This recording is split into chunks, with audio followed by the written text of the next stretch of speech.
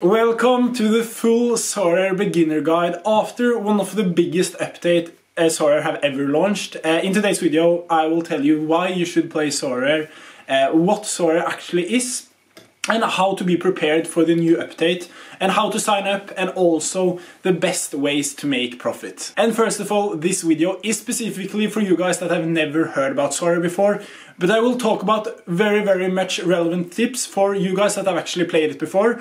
But it's most for beginners. And let's start with how to sign up to Sorare. When signing up to Sorare, it's a must to use an affiliate link, because after buying 5 players from the auction market or the instant buy house, you will be able to get $20 in credit so you can spend it on other players. And you don't need to use my link at all, but if you want, it's in the description, and I'm going to be giving away 3 cards to different managers that use my affiliate link. And now, before we go into more in depth about what Sorare is and everything you need to know before actually buying cards or just playing free to play, why should you actually play Sorare? Because that, I think, is one of the biggest questions you should ask yourself. And I will explain why I started playing Sorare. Firstly, it was because I thought, imagine having a market decided by how players perform. That is like a dream come true for me, because I'm a football fan, and like it's a market based on that, and that in itself is just incredible for me. But it's so much more than that. The competitions, I think I've never played a fantasy game where more managers actually win cards. And like, this isn't like FIFA, like where you can buy collectible players. This is actually a way to earn money if you do the right decisions. And me personally have actually not lost on Sorare. I've actually made some profits, and that is what I love. Your ball knowledge like gets you, like if you have good ball knowledge, the chances of you actually winning on Sorare is much bigger. And if you know those unknown under 23 players that may become one of the next big things in the future, that could really help you stand out from the rest. And that is something I really enjoy doing: scouting players, watching games, and looking at hidden gems. And also yeah, it's just extremely fun, just to top that off. Like watching, for example, your favorite teams, and knowing you, for example, have Bruno Fernandes if you're a Manchester United fan, Rodri if you're a Manchester City fan. And that is also, talking about Rodri, one of the things I like the most about Sorare, and why I enjoy it so much more than, for example, Premier League Fantasy, is because defensive actions get rewarded. And like passes, tackles, interceptions, big chances created, and everything. I will talk more about that in specific later on in this video. But that is just one of the few things I actually love about Sorare. You need to, of course, make your own opinion. Is this something for you? But in today's video, now let's jump into what Sorare is. And yeah, Sorare added the fantasy side with the collectible side and smashed it together, and that is what Sorare simply is. And now I want to just make it a little bit simpler for you guys, so I will make 4 different steps when it comes to what is Sorare. Number 1, how to play Sorare. That will be the first thing we go through. Number 2, what is the scoring format, because that is a big difference from games like Fantasy Premier League. And number 3, what is experience. And number 4, how to buy Sorare cards. This guide will go more in depth as long as we go, but I think if you're new to Sorare, you don't need to like know the hidden tips and tricks for unique players, which is the toughest divisions to play in. This video is specifically for you guys that starts on the bottom and your journey to the top. And starting off with that, we have how to play Sorare. And yeah, here we can see the lobby, the main screen. We will go through everything on the screen right now. This is the page you're going to be shown to after you have signed up to Sorare and you have chosen which league you like the most. And I will talk in specific about what the best things to do after the new update that will be launched 29th of March. And that is also why I think this time is the best time to invest, so you go ahead of those people playing into the hype. That is just my opinion. I may be completely wrong, but that is something I always find the best, to play before the hype or buy before the hype, rather than buy into the hype, if that makes sense. And yeah, so that will come later on. Now I will just talk about the basics of Sorare, if that makes sense. Starting off, we have Rivals. That is a completely different game modes than Pro. So it's two. To the left here we have Rivals, free-to-play mode for the most of it. And then we have Pro, which is not free-to-play, if that makes sense. We can start with Rivals. Rivals is the free-to-play mode. That is how Sorare get you onboarded onto the Pro mode. That is how you can learn how to actually play the game. And that is just... first of all, Sorare is a five-a-side fantasy game. So we can go, for example, to Manchester City versus Brentford. And then I, for example, take Ederson, Nathan Ake. I take this guy right here, Jeremy Doku, and also Kevin De Bruyne. Now I have a five-a-side team. I can choose which one of these I want to captain. Let's say Kevin De Bruyne. And of course you need one goalkeeper, one defender, one midfielder and one attacker and one extra player. That could be a defender, midfielder or a forward. I want to captain Kevin De Bruyne, and then you can choose your tactic. Tiki-taka, yoga bonito, all-out attack, park the best, and also gegenpressing. And this is just what do you think your team will do? Do you think this team will score a lot of goals? Take all-out attack. And like this is tells you here what... and of course it's not the team, it's only the 5 players you have chosen here. I think this team will be very good for Joga Bonito, which is one contest. So I will take that. And then I have made my first Sorare Rivals team.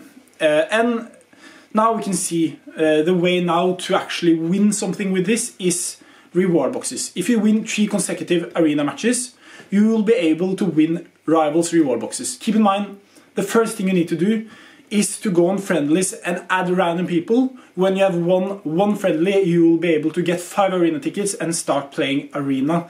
Where you need, as I said, 3 consecutive wins, where you have a possibility to win a limited card worth real money and also a mystery jersey. So that is the free-to-play mode. I talked about this very briefly. Now I've made a video specifically about Sorare Rivals. So if you want to check that out, that will be much appreciated for me, and that will maybe help you if you want to nail the Sorare Rival aspect of things. And then we have, of course, the Pro section, where I think this will be like the main topic of today's video. Because here are every single tournament Sorare are currently having. And keep in mind, this video will also talk about after the new update. So this will change. For example, divisions like Cap 270, Cap 240, Cap 220, those won't be the main tournaments in the future. They will only be special weeklies. And I know this sounds a little bit complicated for you guys that are actually brand new to the game. But just try to bear with me for a second. And yeah, as we look here, we have a Premier League in season. I can use this as an example. You, for example, choose to buy 5 Premier League players, 1 goalkeeper, 1 defender, 1 midfielder, 1 forward and 1 extra player. Then you have enough players to play your first competition. Of course, now there are actually competitions where you only need 1 Sorare card, 1 limited card to play in the Pro divisions, but that will be removed on the 29th of March. So in today's video I won't go in specific about that. I want to go into what you will have possibilities to do in the future. And mainly we can see here, for example, Premier League in-season limited, and by the way I will talk way more about that a little bit later. But first of all, you can build your team. Martin Dubravka against Arsenal, tough fixture, but I will go with him. Kieran Trippier, Bruno Guimaraes, Anthony Gordon, and also Dwight McNeil. The point of this, as you see, it's the same as Sorare Rivals. The only difference is this is your own players, this is your collectible players. Where you build a 5-side team, so it's the same concept, but the only difference is you don't choose a tactic and you also have your own players that could be from any team you want. You don't need to choose from 2 specific teams as you have to do in Sorare Rivals. I will captain Dwight McNeil. Now I have made my first ever Premier League in-season team if I were brand new to the game. And I hope that makes sense for you guys. And now, of course, how will these scorers be scored on Sorare? For example, why is Bruno Guimaraes 65 in L15? L15 is, first of all, how the players have in general scored in their last 15 games. So this is the average score Bruno Guimaraes have gotten in his last 15 games, simply explained. And you're probably wondering, Bruno Guimaraes isn't the top goal scorer, so how has he gotten such a high L15? And that is because the scoring format on Sorare is completely different from a game like Fantasy Premier League. I will show it on the screen right now, and very briefly explained. If you're new to Sorare, you don't need to go too much in depth about that. I didn't do it, and it doesn't help you too much, but the only thing you can have as a rule, for example, if you have a mobile app, for example Footmob or SofaScore, you can just look at when the players perform well in terms of the rating. Their Sorare score in many cases will reflect on that, and the main things that gives, for example, defenders, midfielders and forwards a lot of points is, for example, interceptions, tackles, duels won, chances created, big chances created, passes, long passes, passes into the opposition half. And those are the type of stats that, for example, Bruno Guimaraes is very good at. You can just look at his scores, and that is why I really like Sorare. Players like Rodri players like, for example, Palinha are very good scorers on this game. And I won't go too much in depth about each of the score matrix, because it's a lot to go into, and if you want I will add the link in the description so you can go through every single score matrix if you want to do it. And now I think we can talk a little bit about how the scoring format works, because now we have talked about what you get points for, and I think it's very important now to add decisive actions. That is what you get from goals and assists. It could be clean sheet for goalkeepers in specific. Every Sorare card starts on 35 points when the game kicks off, and determined by how good the players perform, their score goes up or down. The maximum score is 100 and the worst score is 0. I will talk more in depth about what the different scoring format is for example, all-around scores, because that is a big difference from decisives. Decisives, as I said, is goals and etc. And all around is, for example, tackles, interceptions. And the point of this is, for example, if my Sergio Guirassi, I hope I pronounced that name right, gets a decisive, he will be jumped up to 60 points. And here we have an example. Last game, he got a goal. 60 points. He went from 35 points to 60 points because of that goal. That's an indecisive action. If he would have scored an own goal, he would have gone from 35 points to 15 points. And now, let's say if he had scored another goal, it would have just added 10 points to that. So he would have had a decisive score of 70 points. And his all-around score are what he did besides that decisive action. So that is, in this incident, attacking, shot on goal. And then we have passing, he had 2 attempted assists. And that is something to keep in mind. And now let's move to how the experience work. Let's use Jamie Laveling for an example right now. He has a 9.5% bonus, or experience bonus, and that is gradually getting better and better, determined of how much you play in, and also in terms of the collection he is in. For example, if you collect many players from the same team from the same season, you will get something called collection bonus. And in this incident we have, for example, Stuttgart, where I collect, and I have now a 2% collection bonus. And the thing is that, for example, if you're up against another player that have the exactly same player, it's probably going to be the collection bonus that decides which one of you will win. And also, it's very simple. Let's say Jamie Laveling gets a score of 100. Then you need to just multiply that with 1.095. And then he will score 109.5 points, if that makes sense. I will show it probably on the screen right now as well, so that makes sense. And if you know what, I can just show it right now. Let's see my team right here, for example, Premier League Limited here. Here we can see that if we go to the leaderboard, and we can go to the first place here. He had Bart Verbruggen, but he had 15% on him. So if we go to the right, we can see that His score without any bonus would have only been 67, but because he had a good collection bonus and also a good experience bonus, he is now on 77 points. So 10 points more than the player that would have recently purchased a level 0 all season card, if that makes sense. I think that this is important because that could give you an edge early on. But if you're playing on a very low budget, I don't think that should be your main priority, but that is just so you understand how things work. And now looking at, for example, challenges, rewards pool, and also custom leagues, that isn't too important in my opinion. You can go through them and see, but like rewards pool, you can see the rewards pool in the pro section, and also challenges isn't that important. It's just an indication of how you're doing, and like that's just determined which level you're on. And if you want to upgrade your level, that could be cool, but like in my opinion that doesn't make any changes for how you will perform in the pro section and the rival section. But now we can move on to how to buy Sorare cards. And how to buy Sorare cards is actually pretty simple. You need to deposit money, or if you have played Rivals and won a Sorare card and you have sold that player, you will also have funds in your wallet here, where you can purchase new Sorare cards. And let's say you don't have any money into your account and you haven't won any cards from the Sorare Rivals, you can just go here and you can go on, for example, there, and then you can add funds or withdraw. So if you add funds, you just click on here and then you can take add cash or add Ethereum, add cash, and then you can just choose which amount, and then you can just use your credit card. It's very, very simple.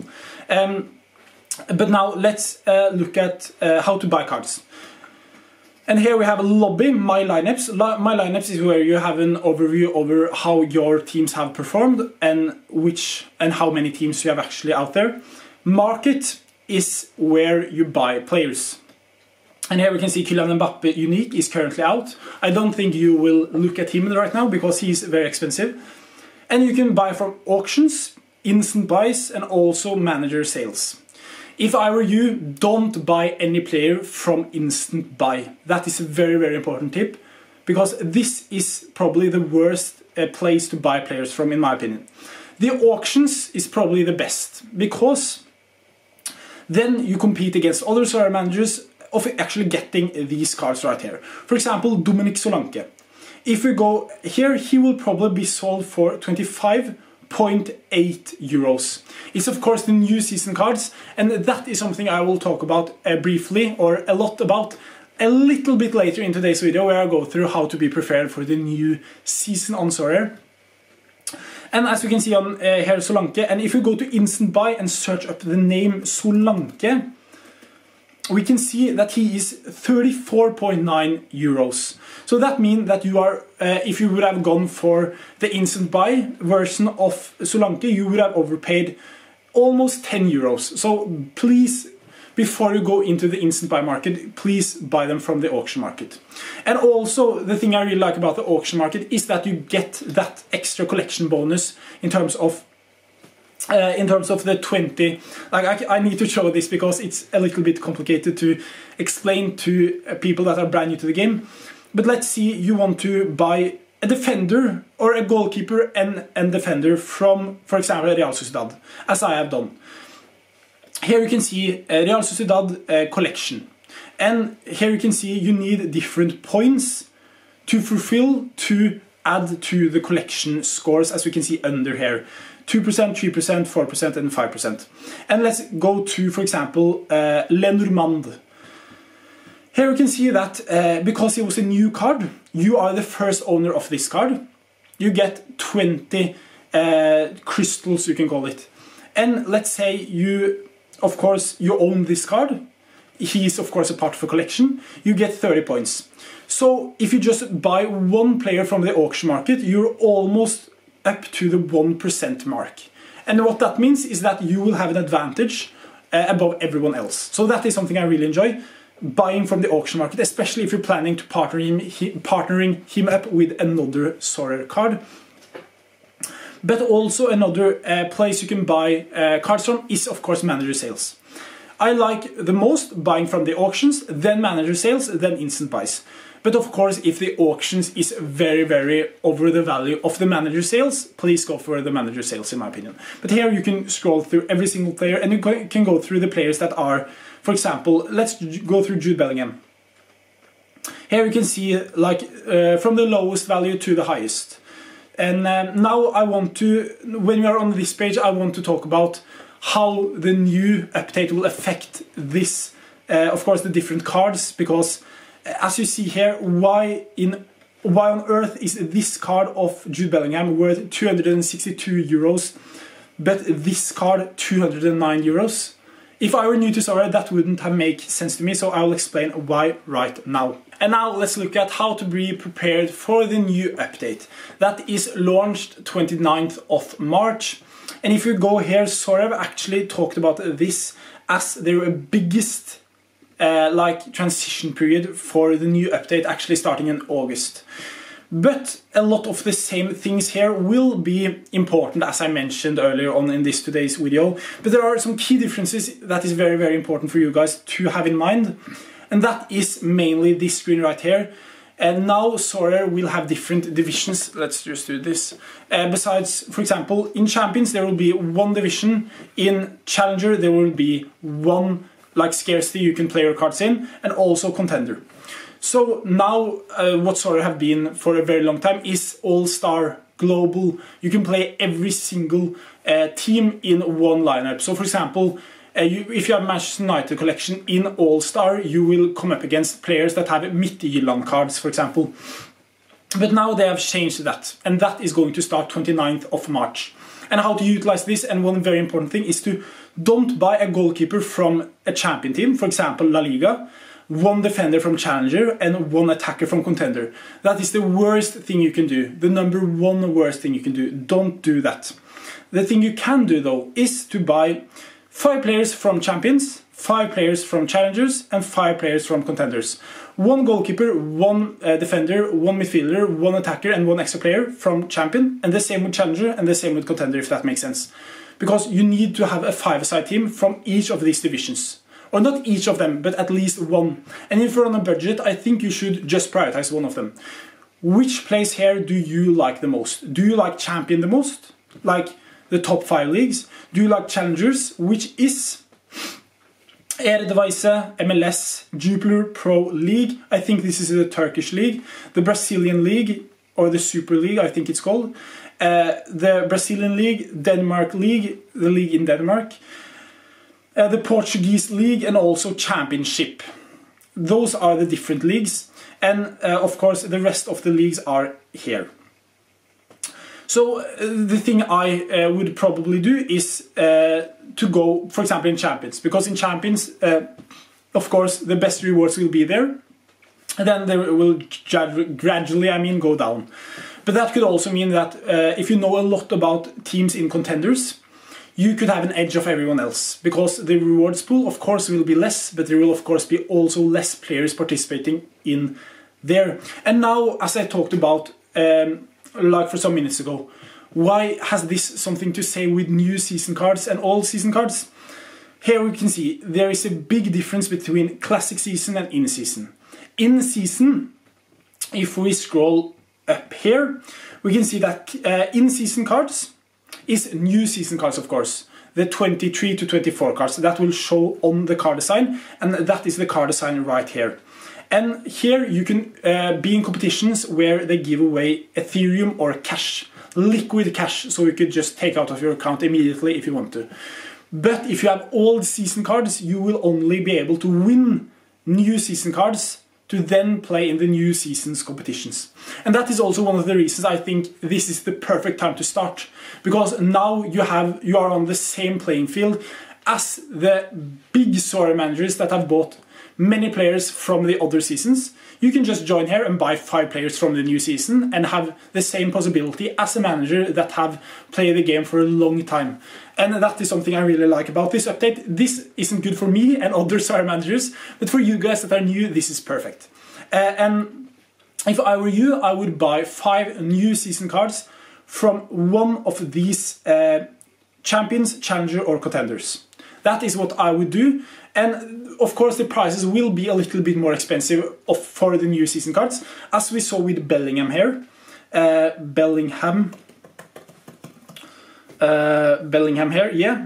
Like his old season card is worth like now 219 euros. And his new season card is worth 260 euros. And that is mainly because the prize pool of the new season competitions will be much bigger. And that is something to keep in mind. And that is why I think you should now, if you plan on buying cards, please buy the new season cards. Of course, there are strategies where you buy the old season card, but I think if you want to have the most joy with the game, I think I would personally have gone for that. The new season cards. And here we can see the transition period will be 29th of March. And I just want to show you the prize pool comparison between the old season cards, the classic season. And here we can see in limited, which will probably be the place you play, we can see that only the top 3 managers will win cash. And that is Division 1. It will be a new division system that will be very good explained on the 29th of March, where of course the rewards will be better compared to which divisions you are in, of course. Or I mean determined by which divisions you are in. And here you can also see the in-season in terms of the prize pool, each game week, and also general here. And the point of me showing this is, yeah, and also here we can see in the March 24th to August 24, this will be the different divisions you will be able to play. Premier League, that is an own specific thing. Champions, as I talked about, Challengers, as I talked about, Contenders, as I talked about, and of course these 5 different divisions. And those will be removed when the full update launches on August. So I don't recommend you to look into this too much. I would just focus on Champion, Challenger or Contender. Go all in on one of those if you're on a low budget. That is what I would recommend you. And maybe don't buy Premier League players. Like that is in general tip, because now Premier League is the only league that has an own game week with a lot of cash in. So I would, in my opinion, wait a little bit with buying those players. Of course, depending on which budget you're on. But if you're on a very low budget, I would wait with that. And now let's move on to the best ways to make profit. And now I will talk specifically about the transition period and also how Sorare will be looking for the rest of their career or the rest of the game. I think it will be a lot better now, because now it's a way better entry points for you guys that are actually new to the game. The best ways to make profit for me personally would be to collect one team. Decide, for example, are you a Stuttgart fan? Let's say you're a Stuttgart fan. Collect a limited team of those. The most important thing is that you need to have a budget of, do you want to play with 50 euros, 25 euros, 10 euros, 20 euros, 90 euros, 100 euros. Let's say you play with 100 euros. First of all, if you want to collect a Stuttgart team, buy a goalkeeper, buy a defender, buy a midfielder, buy a forward, and also buy extra player that plays.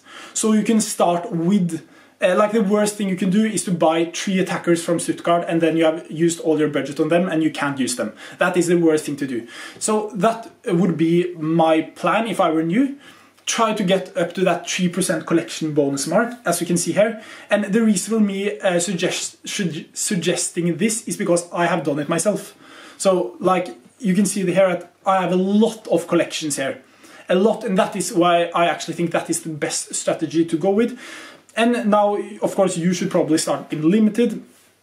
And for example, we can see here with Bologna, for example. Let's say you buy Skorupski, let's say you buy Calafiori, and you buy Xerxes, Urbanski, and not Jesper Karlsson, but Ursulini.